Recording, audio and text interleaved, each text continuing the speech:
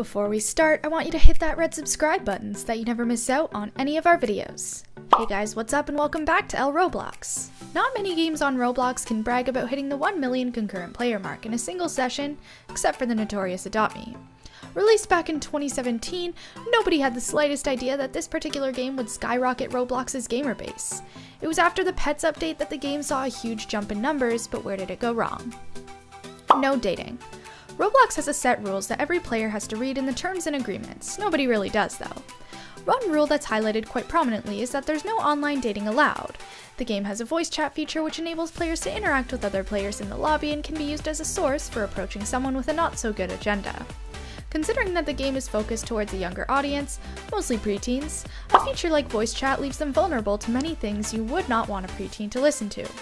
When Adopt Me started to hit the popularity charts, it became a playground for adults to interact with each other and go online virtual dates, which angered a large part of the community.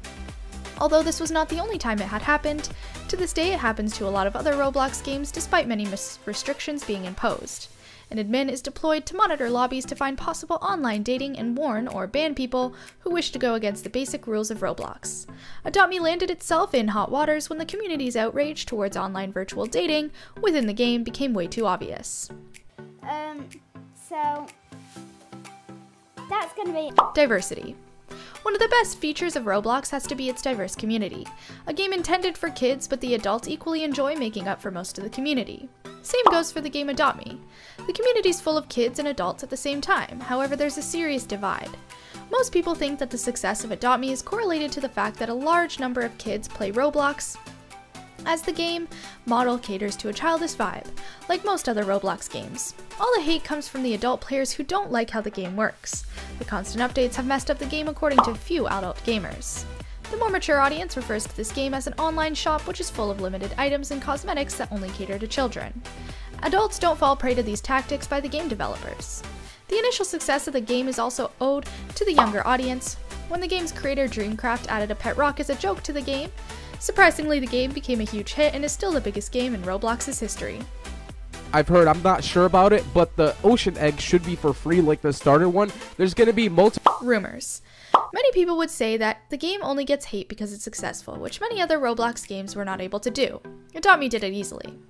Certainly, if a game is able to attract 1 million concurrent players at a time, it has to be really good. The hate had become so deep-rooted among a few that they started launching numerous rumors about the quality of the security wall of the game. Many spread the word that Adopt Me is very easy to hack, and in case of a hack, all premium items and Robux in-game currency will be stolen.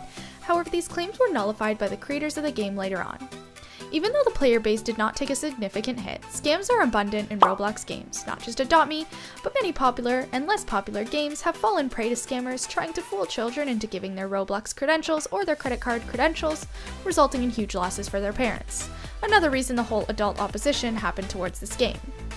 Scammers usually try to use the namesake of popular games and promise the player of trading limited items for cheap, or just straight up sending them Robux for free, and in a game like Adopt Me where most of the players is kids, it's very easy to fool them. Monetization.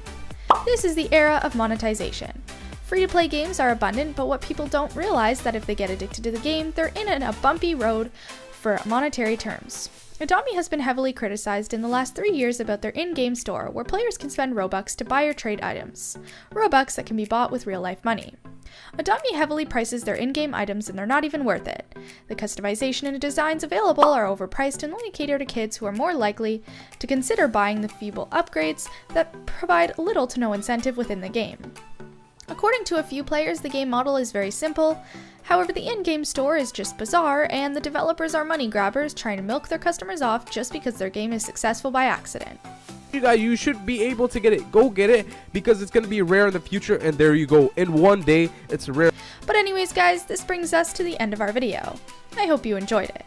Hit like if you did, and don't forget to subscribe to our channel so you don't miss out on any of our videos in the future. Also, watch the 2 videos that are on your screen, because I'm sure you'll love them. And with that, I'll see you in the next video.